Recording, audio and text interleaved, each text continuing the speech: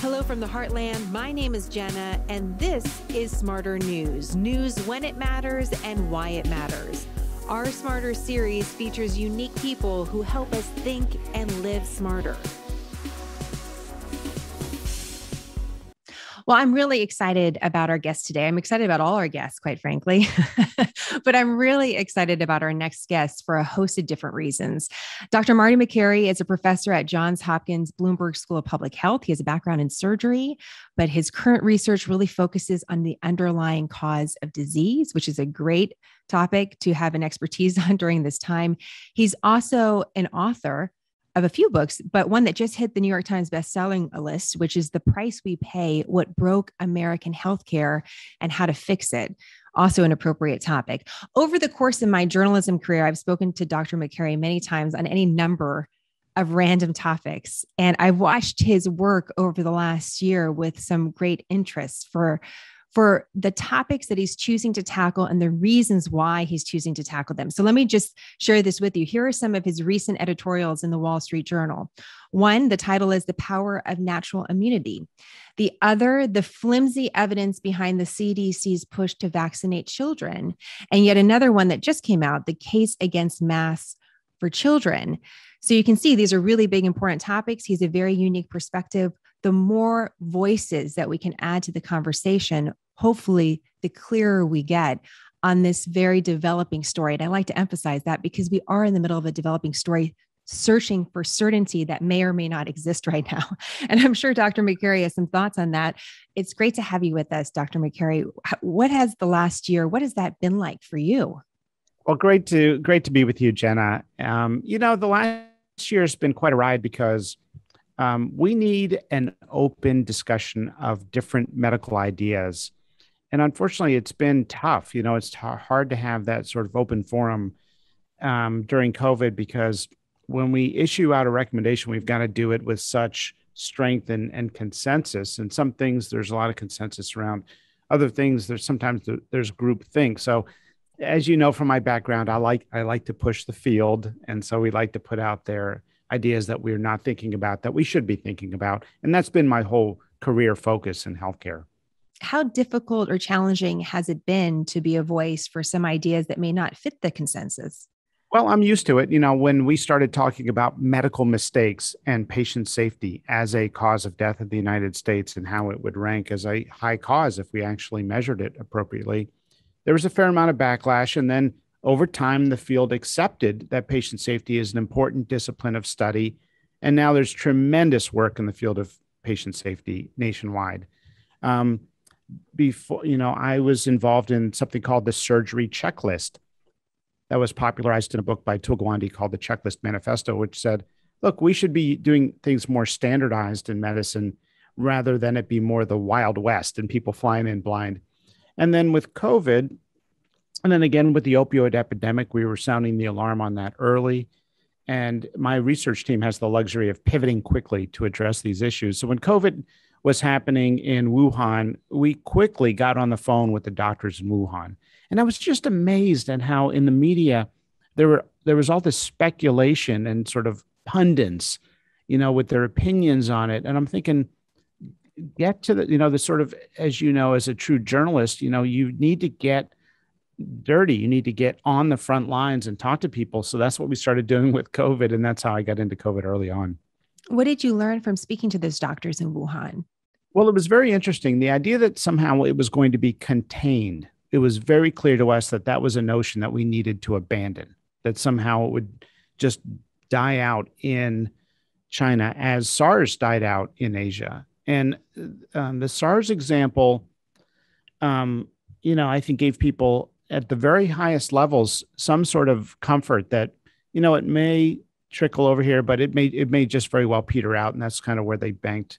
And then when it happened in Italy, then it was 100% obvious. Then it was like, okay, that was a reasonable hypothesis, but now it's proven wrong. Like it cannot be epidemic in two countries and we're going to be immune. So that's when I took to the airwaves, called up friends like yourself and said, hey, look, I really feel like I've got something to say that's not being said. And I went on CNBC and basically sounded the alarm. This is way before people were paying attention. A couple of us were doing, a couple of doctors. And then one of the Sunday morning talk shows said, look, hundreds of thousands of Americans are going to die. We've got to take this seriously. And then quickly started talking about universal masking when there was a lot of debate around that. Said, look, this is just something we got to do. It was scary, right? We didn't know if we were going to lose 1% of our nation's children. We didn't have data on how it disproportionately affects older or comorbid individuals. So it was one of those good examples of how we need more vehicles to transmit information efficiently. And we can't rely on retrospective case reviews by the CDC or NIH grant funding to support research. They have a cycle of about 6 months to fund research. So we had all of these important questions in the United States that everyday Americans were asking all of us physicians. How does it spread? When are you most contagious? Do masks work? None of those questions had research behind it. We couldn't do any research for 6 months. It was as if we were paralyzed with a lack of funding, with an infrastructure that couldn't pivot, with an NIH that already allocated all their $42 billion. And as a result, we had a vacuum of information, of data. And because of that vacuum, political opinions filled it, unfortunately. And as you know, we live in a country where people have very, very strong opinions, even if they have no idea what they're talking about. Well, fair point, Dr. Makary. And yes, I believe I have witnessed that, and I'm sure our audience has as well. I just want to ask you, this is not the topic of our conversation, but I just have to ask you because you were in contact with doctors in Wuhan. And we just reported over the last week that Wuhan is again doing citywide testing, and there's concern there about more cases. Does it matter to you where this virus emerged? What do you think of the lab leak theory? How important is that to us knowing how to prevent another pandemic from happening in the future?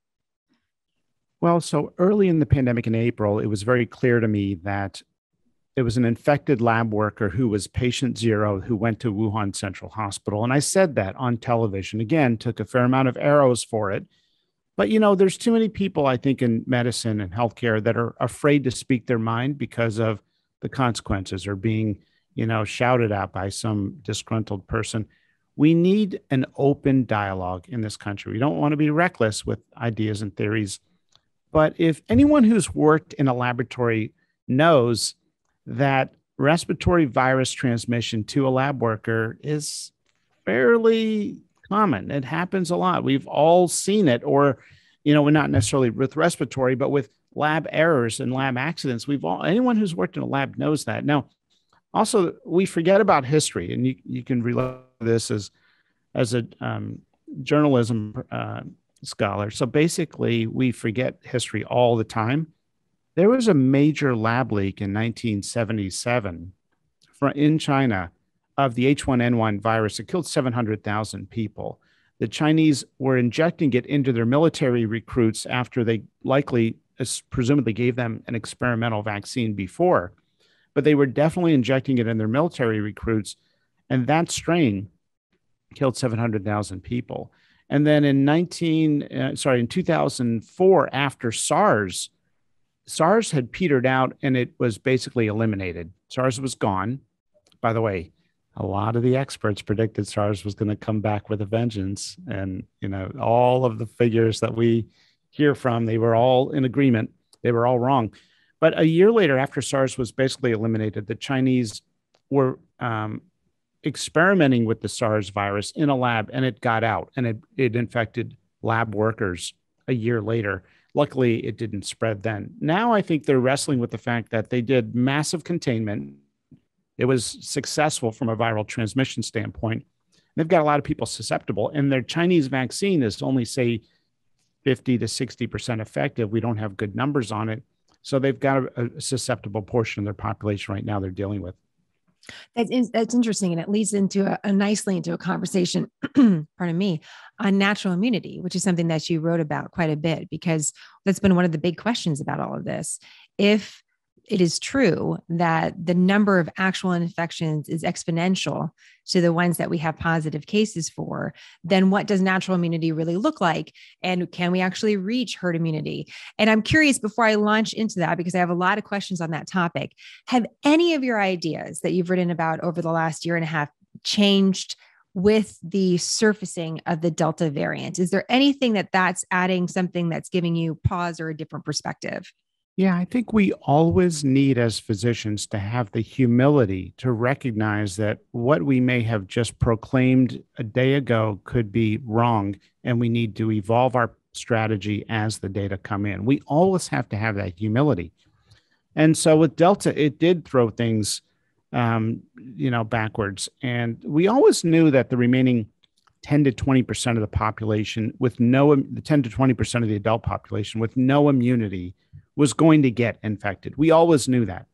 And so when I put out last winter in February that we were going to see massive declines in the spring and a normal summer, basically Delta threw a monkey wrench into that, because we always knew, and I had said at the time of that projection, that seasonally we were going to see COVID come year to year as a seasonal virus, and we were going to see it eventually hit that population with low epidemic growth curves that are stretched out, nothing like we had seen before. And that was what every single expert was projecting, was that in the fall we were going to see something that looks like a mild flu season or possibly a moderate flu season among that 10 to 20% of adults with no immunity. Well, Delta hyper accelerated that infection in that group, and that's why we're seeing this bump now. It projected to peak in late August, early September. It may or may not circulate through schools. That's an unknown. We don't even know really what the case fatality rate is in kids with Delta, but we think it's very low. So Delta did change things in that way, and I think we have to be prepared for viruses that don't read the textbooks. Right, exactly. They're not listed. The virus isn't listening to the news the same way that we are. The Power of Natural Immunity was the title of the editorial that you wrote. I should point out, by the way, I read the titles of the editorials. I forget to mention, Dr. Makary, that sometimes you don't get to write your own titles for editorials. Right. I wish we could. I know. So I just want to point that out. It's the little secret that you learn when you work in the news and you write something and then the title is totally different than what you were intending. Anyhow, this was a really interesting editorial on natural immunity, and the title seems appropriate, The Power of Natural Immunity. How would you define natural immunity when it comes to COVID?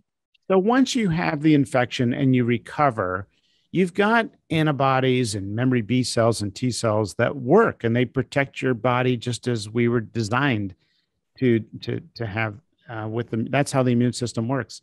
And so those who had the infection appeared early on in the pandemic in 2020 to have a very high degree of protection. As a matter of fact, we were not seeing people get reinfected. There were rare cases, but they were very mild. And we were not seeing people get severely ill. To this day, we do not see people get severely ill after they've had the infection. So if they've had the infection, we call that natural immunity. They have natural immunity. Now, the debate has been going on, and partly this, something I ignited, I'll admit, is that those with natural immunity may have very good protection, may be as good, a little better, or a little worse than vaccinated immunity. We don't know. The data we're not in, and I was very clear to point out right now it appears that natural immunity is powerful and durable, but we can't say that one is better than the other. Well, guess what? The test of time now is showing that natural immunity is strong, it's effective, and it's going strong. At 15 months into the pandemic, we don't see severe illness after natural infection, after people get it and recover. I would never recommend anyone try to get the infection. Vaccinated immunity is a million times safer. But for the 30 to 50% of Americans who have natural immunity, including 30 to 50% of the non-vaccinated, they have a reasonable explanation to say, you know what, I'm going to hold off on the vaccine because I have antibodies circulating. I've been tested. I've had the infection. I was ill. And it turns out natural immunity is real. And a study out of Israel just showed that it's 6.7 times better than vaccinated immunity. The CDC last week put out a study showing the opposite, but that study was very flawed. They said that of those who had the infection, the reinfection rate was 2.3 times higher in people with natural immunity than those who had been vaccinated. Therefore, everyone should get vaccinated, even if they had the infection. And we're like, whoa, wait a minute. If you had the infection, your rate of getting reinfected was 0.09%, and none of those cases were reported as severe, zero. So natural immunity appears to be effective, durable. We should recognize it. Unfortunately, we're seeing the politicalization of the human immune system, but we should recognize it. So I'm pulling up the article. I have it on my desk because I just read it over the weekend. The study that came out of Kentucky looking at reinfection rates between those vaccinated or those unvaccinated that both had infections in the previous year. And one of the things that the CDC does point out is that they said that they weren't really able to confirm through genome sequencing, which would definitively prove that if someone had the virus previously, that this was now a new infection. So they even admitted in some of their own limitations, and we know those limitations exist for any number of reasons, that there were questions that surfaced with this. One of the questions that came up for me reading this study, and it actually came up with this about natural immunity as well, is whether or not you have to be symptomatic to qualify for having had an infection, and whether or not a reinfection would mean that you would also have to be symptomatic to qualify, or we're just talking about a positive test or a positive antibody test if that was available to you. How do you navigate that question? So I've got a lot of patients and friends who ask me that exact question. And here's what we know is that if you get the infection, if you test positive, you've got some immune response. The level of immune protection is probably correlated with how severe your COVID infection was. And so if you've had just an asymptomatic case, I wouldn't trust that protection. I would go out and get the standard vaccine regimen. If I had mild symptoms, I might get one dose, or arguably you could make a case that you want to see the data play out and you're going to hold off.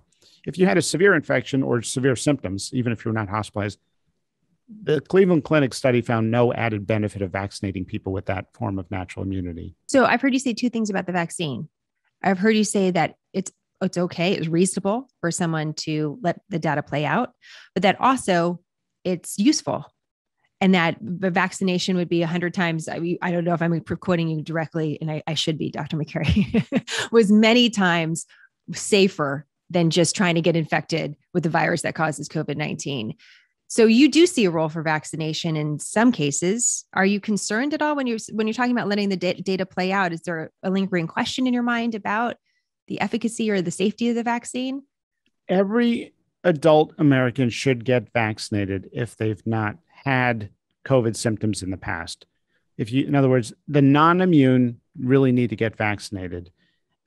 Where I have this conversation sometimes with somebody who's susceptible, that is, they have no immunity in their system, is they'll say, oh, I'm not going to get the vaccine. I'm just going to go out there and get the infection. And that's where I say, no, the vaccine's about 1,000 times safer than the infection. Infection is dancing with the devil. I mean, trust me, people in the hospital on a ventilator will tell you being on a ventilator, not being able to breathe is the worst feeling in the world. Patients have described it to me when we extubate them. You don't want to be in that situation. Unfortunately, a lot of people are getting religion too late on that. They know somebody or somebody had a close call. So for those folks, trust me, you don't want to get the infection and risk that, even though it's a small risk in people young and healthy. So when it comes to natural immunity and the vaccine, you've also mentioned that maybe one dose of a vaccine, this is something you wrote about in the Wall Street Journal, might be appropriate for someone that had a symptomatic case. It sounds like would be ideal if in this sort of scenario. Why would you say tailor it to your need and not necessarily follow the guidance that's coming from a Pfizer or Moderna or the CDC? So early on, when the vaccine was being rolled out, it was a very scarce supply, and we were rationing. And many of the old guard establishment and the FDA were sort of in denial that we were rationing. And those of us who had looked at the data on one dose being pretty effective, 92% effective at the time at 4 weeks, and very effective in preventing against severe illness, at least in the short term. And we understood, the second dose may help with long-term durability of your immune protection. But while we were rationing, many of us were saying, let's focus on first doses. Why would you give 100 swimmers in the ocean if you only had 20 life preservers? Why would you give people 2 life preservers when you have a limited, scarce supply? Well, England did that strategy. and they saved more lives because of it. We were really unsuccessful in convincing the public health leaders to do it here. We would have saved tens of thousands, at least more American lives. So that was the rationale. Now, by just getting the vaccine, just get one dose. We're not going to go into the two. We're not going to give you the warning that you're going to feel sick by the second one. We're not going to, all this stuff. Just everyone get in line and get one shot. that's right. And England did that. Said all the vulnerable people, anyone who is at risk, you get one dose. Once we get everybody vulnerable vaccinated, then come back for your second. And there's no harm to getting it at 2 months or 3 months. I got my second dose at 3 months. You get actually better long-term protection the more you space out the interval. And that's been studied with Pfizer and Oxford AstraZeneca. Then sorry, go ahead. No, I sort of interrupted you. I'm sorry. I interrupted your thought about vaccination doses and really tailoring it to what your personal situation might be, whether or not it's you have a previous infection or not. That's right. And you'll hear people say, you know, I was wiped out. I was in bed for 2 days after my vaccine dose. And what we've noticed is that people who had prior infection, that infection is like getting 1 or 2 doses of the vaccine. So when you get every additional boost of a vaccine or dose of a vaccine hits you harder because you're exponentially increasing your immune response, your inflammatory response. And by the way, you get exponentially more antibodies. You get like tenfold more antibodies with the second than you do the first. Well, the immune system is working, it's revving up, and that's why people feel sick more so after the second dose. So a couple of things. In kids, the dose is probably a little too high, in my personal opinion, in adolescence. It never made sense to me that we give a 50-year-old heavy man the same dose as a tiny 12-year-old girl. And guess what? We're seeing myocarditis complications in adolescents and young people in their early 20s because it's probably too high of a dose. Their immune system is too active, is too strong. So we want them to have immune protection if they haven't had natural immunity. So how about we do one dose? Now, a study out of Tel Aviv University showed that one dose was 100% effective in kids 12 to 15. So if it's 100% effective, and we know these complications are clustered around the second dose, one dose is reasonable for now until we get more data. And that's what I recommend for adolescents. And then the other area where I recommend one dose is people who absolutely refuse to get vaccinated.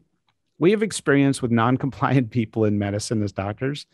And, you know, sometimes my grandfather, who was a pharmacist, said, you've got to split a pill in two to help somebody be able to swallow it. And if somebody is adamant they're not going to get vaccinated, one dose is better than none. And I'd rather convince them to try to get one dose for now and get that partial immune protection than give up on them. It's an interesting analogy with the pill. It's one I think we could probably all understand, and having to do that a couple of times, either for ourselves or for our kids.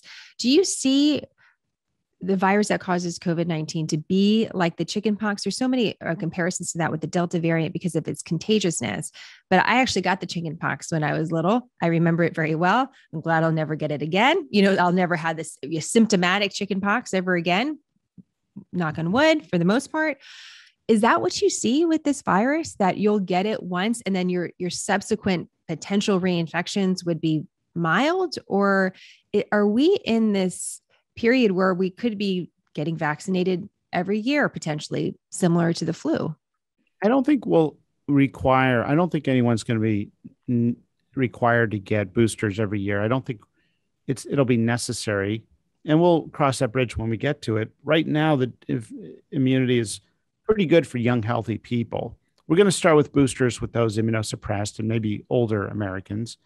But this will become a seasonal virus. COVID-19 will become a seasonal virus forever. And that is where I think the public has not yet accepted the fact that this is not something we're going to eradicate. Herd immunity is not elimination. It means it spreads in a slower fashion. It's going to be seasonal. And by the way, there's 4 other seasonal coronaviruses that have circulated for decades. This will become the 5th one. And for people who don't like it, they can thank the gain-of-function researchers at the Wuhan Central Lab. But this is going to be a virus that is going to circulate. So if you got immunity, you're going to get a mild common cold-like illness, or at least you're going to be susceptible to it year to year. And maybe that's okay. If it's not causing, remember, our battle has always been against death and disability and overrun hospitals, not against the sniffles and, a little bit of common cold symptoms. So I think we need to acknowledge that this is going to be a seasonal virus. How long do you think it'll be between where it is now and a seasonal virus that we manage, that we live with? Well, I think the breakthrough infections are the early sign of the seasonality of this virus. And I think people are freaking out right now. The breakthrough infections are causing a lot of alarm. And I think one of the ways in which that alarm is founded is that we still have that 10 to 20% of adults with no immunity, and those with breakthrough infections can transmit it to them. That was the big pivot in the CDC guidance last month.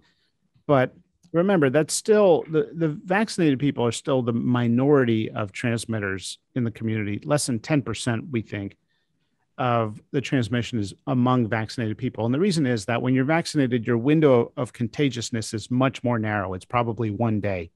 And you can still feel great early on and give it to somebody, but your immune system kicks in quickly. So it's not like someone who has no immunity who gets the infection. They can transmit it for a much longer period of time. And that's still primarily where it's being spread today, households and private gatherings in areas with very low vaccination rates. Why do you think natural immunity is not talked about more as part of public health policy from the CDC, anyone in power, in giving a more broad picture of the pandemic? Why not talk about natural immunity every time that you talk about vaccines? I wish we did talk about it more. And I think what happened early on is we've got an old guard medical establishment. They're not bad people. I'm a big fan of Dr. Fauci and Dr. Collins. I have a tremendous amount of respect for them, but they think in a bit of an old school way. So early on in this pandemic, they hedged their bet that a vaccinated immunity was going to be what gets us out of this. And vaccinations are amazing, right? It's amazing. 200 million Americans have gotten vaccinated with an impeccable safety profile, safer than any vaccine we've ever made. And it is the deterrent. If you look at countries struggling right now with a massive death toll, it's because they have not had access to vaccines. But at the same time, natural immunity is a real contributor. So I think the old guard establishment dug in early and they said, the way we're going to get out is through vaccinations. And they created this barometer of percent of Americans vaccinated. And that was going to be the ultimate path to, being in a better spot. And I think again, we have to have humility. And as the data are now showing, the natural immunity is incredibly powerful. We've got to recognize that is contributing to population immunity. And by the way, when you totally discount it, as has been done, you alienate a lot of people. You disenfranchise up to half of the non-vaccinated who may say, like, for good reasons, hey, I had it, that's why I'm not getting it. And that's reasonable. That is reasonable. If you had COVID and recovered, you don't want to get it. Right now, you have as much data to support you as people who say you should get it. That's equal data. And so I think that's where we went wrong, is and that's kind of politics today. It's like people dig into a position and you defend it. In science, we should be different. We should suggest something, say, I don't know when we don't know, and be willing to change our strategy as the data change. Well, it's good for us just to hear a little bit more of a broader conversation about natural immunity as well. I want to ask you as well about this editorial, The Case Against Masks for Children, because this is when we talk about people dug in, right? This is where everyone is dug in over whether or not you are for masking or if you're against masking. And the lines are pretty severe. And now we're starting into the school year.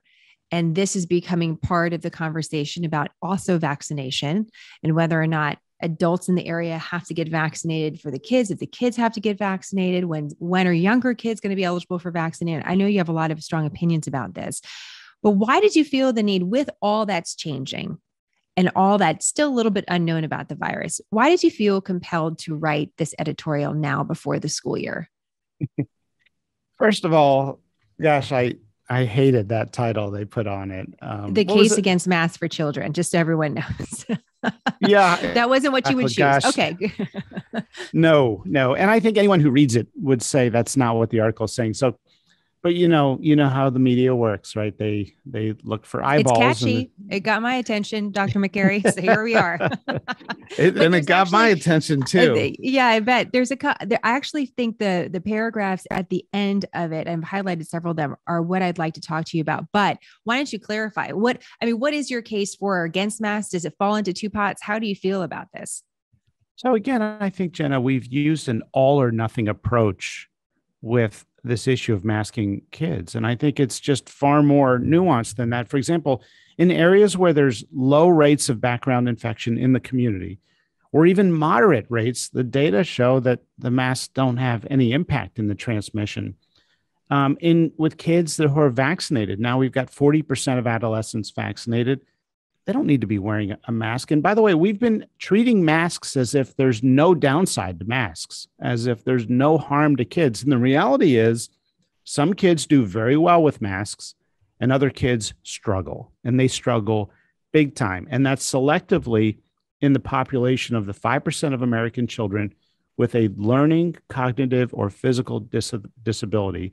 And it's also prevalent in the 25% of American children in school who wear glasses, and they have trouble getting a good seal, and they fog up they can't see sometimes. We see it in the operating room with our new medical students. We have to tape the mask to their face because it's hard to get a good seal. And if they don't do it properly, they can't see it well in the operating room. We see them, the glasses partially or completely fog up sometimes. And you've got to have a human connection in child development. A mask for a couple of weeks or months, fine. That's not going to have any downside. But we're coming on 2 years now. And when you cover their faces, they lose the ability to visualize expressions, to communicate through expressions, to visualize the pronunciation of words, which is important in phonetic development. Masks change breathing patterns in kids. They slightly elevate CO2 levels in their system. Now, again, short period of time, not a big deal. I've been wearing a mask as a surgeon most of my life. But you're talking about kids in development. And we know that when a kid switches from nose breathing to mouth breathing, which is what some kids do with a mask, that chronic mouth breathing is bad for your child development. Chronic mouth breathers, and we've seen this with something called nasal adenoids, their palate develops differently because they're mouth breathing chronically. Their mandible develops differently. Their teeth may not close completely because of the chronic mouth breathing, because of the change in development. There's a syndrome called adenoid face, where a child has an elongated face because they're not nasally breathing chronically over many years.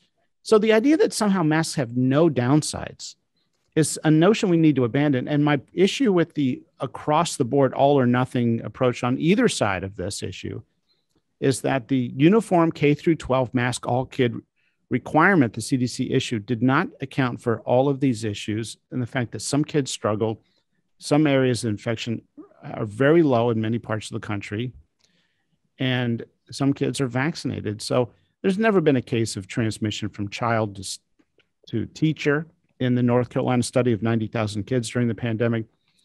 Are we really forcing kids to do something that just because some adults don't want to get vaccinated? And if so, I don't think that's fair to children. So the point of the article was that some kids do fine with masks and should wear them, and other kids struggle, and we need to give them special attention. So 2 points that you brought up in your piece as well is that there's a new research study that you did with your colleagues, your research team that you've mentioned, that looked at funding from the National Institutes of Health, and that a very small percentage actually went to funding research, clinical research on COVID, and not a single grant was dedicated to studying masks in children. Tell us about that. It's amazing. We issue such a strong, vigorous recommendation for every one of our 56 million American kids, as if they're all the same, to wear a mask with no research whatsoever. We studied $42 billion of NIH funding last year, not a single grant dedicated to masks in kids. Matter of fact, of the $42 billion the NIH spent last year on research, 1.8% went to COVID clinical research. And even that, there were 57 grants on health disparities in COVID, but only 4 on transmission. So health disparities, that's an important issue, as is substance abuse in COVID. That was about 57 grants as well, 54, I'm sorry. But only 2 on if masks work. in adults and none on kids, we have lost our sense of urgency with this pandemic to address the problem. And that's my concern right now. If the NIH, CDC, and public health officials feel so strongly about this, how about fund a study and we can actually have some data?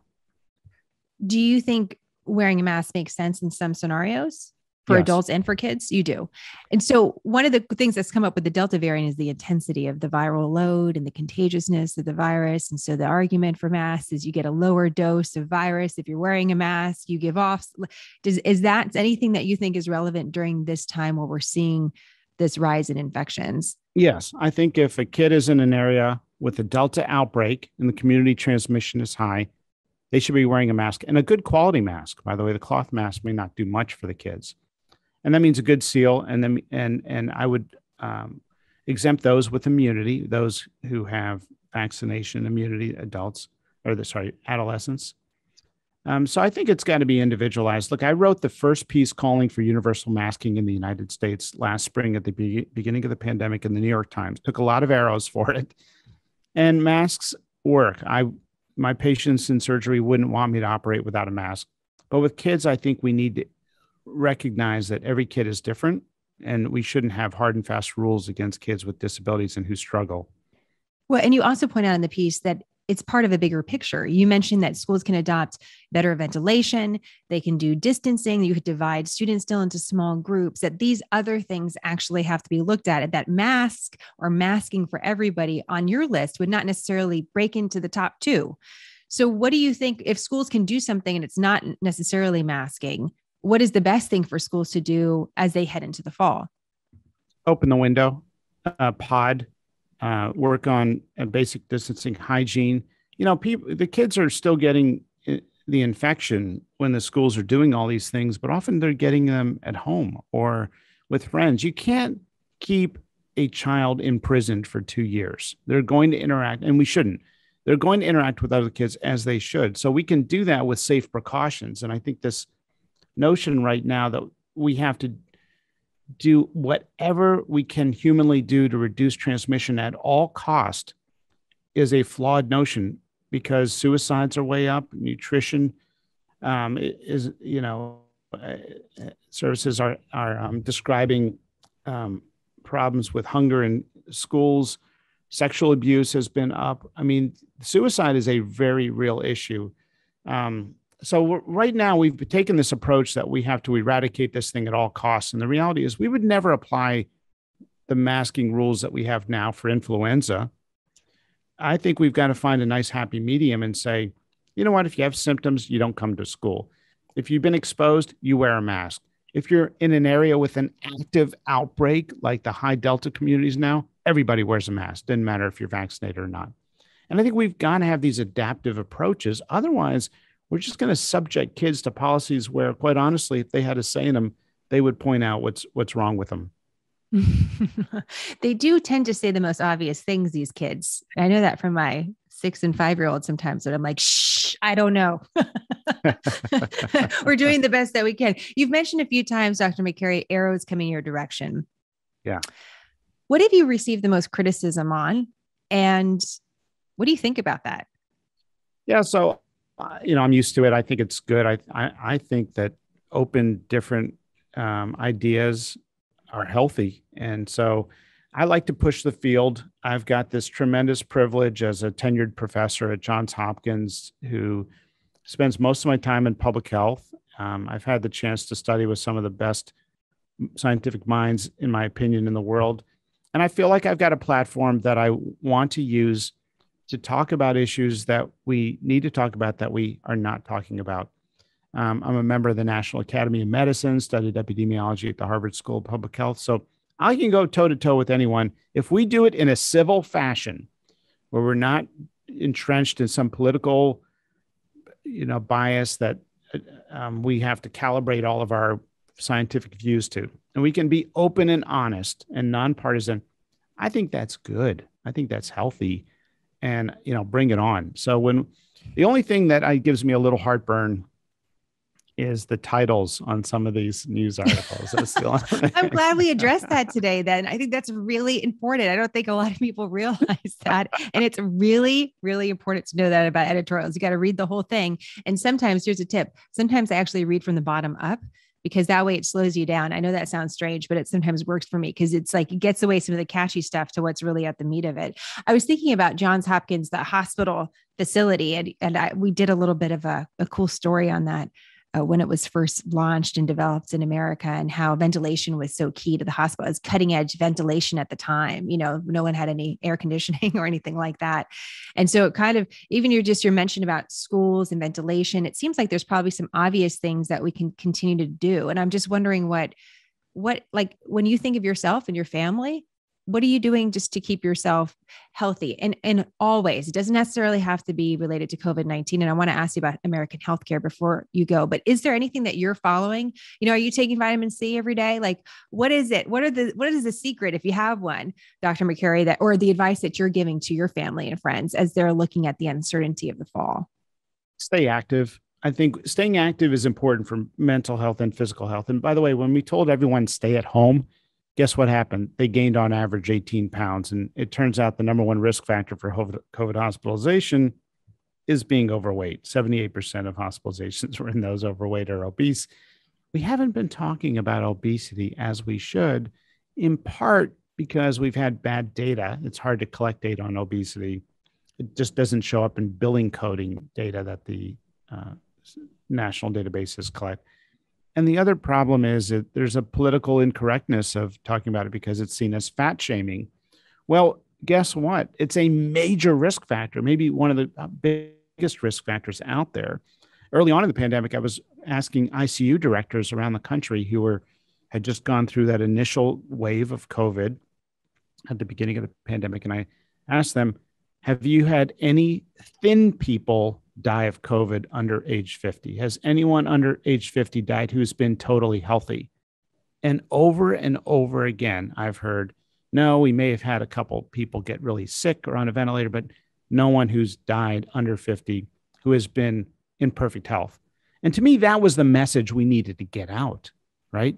And it wasn't that this is an old person's disease or a virus. It selectively affects those with comorbid conditions. It could be a 12-year-old with morbid obesity and metabolic syndrome, which is a constellation of diabetes and other problems. It's rampant right now. And so when we break down the data of who really got hit hard, it was really those with comorbid disease. And I was amused when people were saying, oh, you know what, we're seeing higher death rates and complications in African Americans and other minority communities. And it's like, yes, the obvious thing is that the health status is markedly disproportionate in those communities. They don't have the luxury of going to a second home and having their kids in a separate room in a Zoom suite. People live in smaller spaces. They may be more relegated to public transportation and crowds. That was the conversation I wish we had early on, that we were somehow avoiding or tiptoeing around. And I think as scientists, we've got to be very objective. It's interesting. We're thinking about public health policy, how different it would feel if someone came to the microphone and said to all Americans, I care about you. I love you. I want you to go out and get fresh air and walk around the block every single day. And then I also want to talk to you about vaccinations. And I'd like to talk to you about natural immunity too. But first, everyone needs to take a walk today. I wonder what, if for every time we hear the word vaccination or anytime we hear the word mask, if we also heard take a walk, eat an apple, take a walk, eat an apple, you wonder what it would be like, just like just an overall different tone. It's hard to look back. It's hard to judge what we were doing in an emergency situation. So just a final question for you, the title of your book, which you did get to choose, I hope, Dr. Makary, yes. The Price We Pay, What Broke American Healthcare and How to Fix It. What are we learning about healthcare in America through this pandemic, and how do we fix it? So the book was really designed to talk about the real reason why healthcare costs so much and why you're flying blind a lot of times, and how you can navigate your care and this movement to push back and get at a different approach to health that deals with the underlying problems, not just the reactionary approach of throwing meds at people. We have the most medicated, the most obese, the most disabled population in the history of the world right now. And we can't keep just throwing meds at the problem. Right now, compared to 10 years ago, we physicians have prescribed double the number of medications that we did 10 years ago. Did disease really double in the last 10 years? No, we need to address our crisis of appropriateness, over-treatment, the medicalization of ordinary life, operating. These are things where we've got right now two problems in America: under-treatment and over-treatment, but by far over-treatment dominates the problem. So there's a movement of us who are saying, can we treat more diabetes with cooking classes than just throwing insulin at people? Can we start talking about food as medicine? Can we talk about school lunches instead of just bariatric surgery in children? Can we talk about treating high blood pressure with yoga and sleep medicine approach rather than just throwing sleep meds at people or throwing antihypertensives at people? Can we talk about environmental exposures that cause cancer, not just the chemo that we used to throw at people? So this is the approach to redesign healthcare. It's not preventive medicine. That doesn't capture it. We're not talking about what age to start mammograms. We're talking about a complete redesign of the entire way we deliver healthcare. And it's not a theoretical. It's not a policy book. It is happening right now in the United States. And I had the privilege of profiling the people doing that. That actually is really exciting to hear, and to think that there's hope. Do you have hope, Dr. Makary? Hope through this pandemic and hope about healthcare? I do. I'm very optimistic on healthcare, despite as often as I'm critical of our medical establishment. You know, a young generation of folks, they think differently, and they're coming through medical school right now. They don't want to have the big home in the suburbs and show up to their jobs at the hospital, from 8 to 6 every day until they retire. They don't want that. Social justice is a generational value.